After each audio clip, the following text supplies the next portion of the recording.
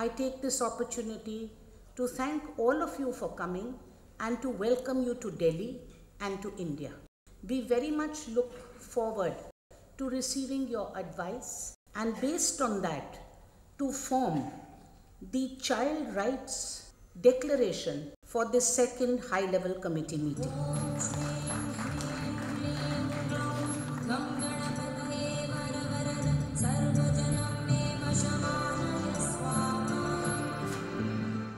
Our Executive Director of UNICEF, Mr. Anthony Lake, he was very adamant that we should avoid that there are two realities in Asia and the Pacific.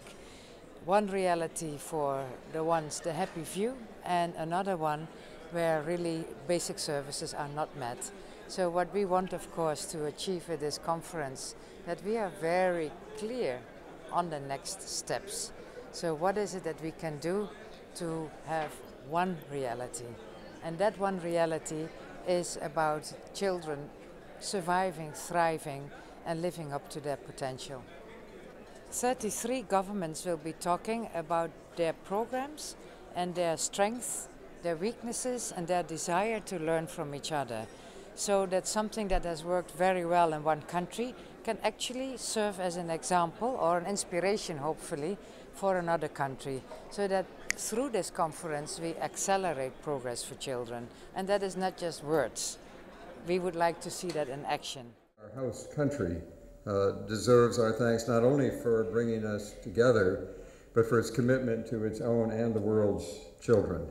A commitment is demonstrated by hosting this meeting, by the progress of India's children, and by India's leadership in the Promise Renewed movement to dramatically reduce under 5 mortality and maternal deaths. And we also need to recognize India's striking economic leadership in recent decades in this region and beyond. But as we rightly celebrate economic gains and the progress being enjoyed by millions of people across Asia and the Pacific, I know that everyone here in this room and every government that you represent is not losing sight of the gaps in the progress that still exists.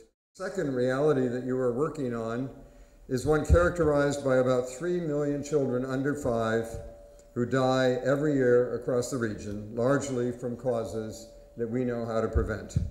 A lack of vaccinations and other health care, vitamins or adequate nutrition, clean water, proper sanitation. The futures of the children who do survive their 5th birthdays can be severely limited by the lack of access to education. Far too often, children with disabilities, those in indigenous populations, and especially girls in many countries are excluded from school, counted out before they have a chance to count. I think my first impressions here in Delhi are really that we have over 30 countries that are incredibly committed to child rights. And not just to the principles of child rights, which is essential, but to action. And so we've already heard in the speeches about the actions that are taking place, that have taken place since 2010, when we had the first meeting for child rights and South-South cooperation. That's exciting. It is not only preparing the future for the children, but preparing the children for the future. I think this makes sense. And I truly believe that this is how it should be. UNICEF is working better in Bangladesh for the child development, especially for the slum areas, and as well as they are giving the stipend to the working child, so those who are in the risky jobs. So that is a good initiative. They are giving a stipend to them. When you get to know people at a one-to-one basis, I understand there is an opportunity for a dialogue from then onwards.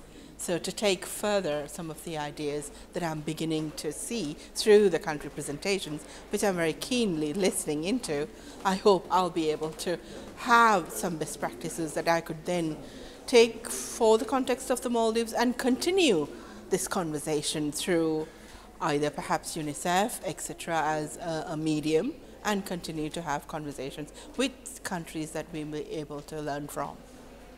If the children are healthy, educated, they will be the future and they will be the property of the nations, and they can handle the nation in the right way. That's why it is very necessary to have the third high level meeting. I think that this is a proper time and we need to focus this area that we need to focus on early childhood development, particularly child abuse and something like that. And I really appreciate 30 members from delegates from 30 countries, around 150 delegates are here to attend this meeting, and this is something I would like to know. We are now in the process of preparation of the National Action Plan to prevent and eliminate violence against children. And of course there is a lot to learn from the experience of countries, and following this meeting we will continue on early childhood development as well. Listen to each country about the experiences, the challenge they face, and the commitment. I believe we are all here together because we are committed to the child's rights. So that's all of us represented. So that's true. I truly believe that. And also, today I present our government is seriously, committed to the child's right, and is offering to host the next third high-level meeting in Timor-Leste. That's coming from our Prime Minister, Mr. Kairala Shanan Guzman. I think you should continue till the problems of children are resolved, and it's a big world and the population growth rate is very high. We have to control the population, we have to control and see that things are under control, and we have to build up the institutions. We have to build up systems where we are under control and we feel that things are going towards a progressive road. I feel it's still going to take us quite a long time till we will say we don't need any more engagements and interactions with other countries. I feel the need is still very much there because we have not reached our goals as yet. The adoption of the Delhi Declaration has restated our commitment to the realization of all rights of all children within our respective countries.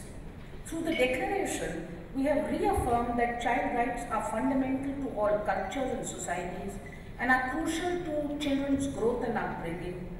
We all have restated our commitment to the realization of rights of children within our respective national jurisdictions.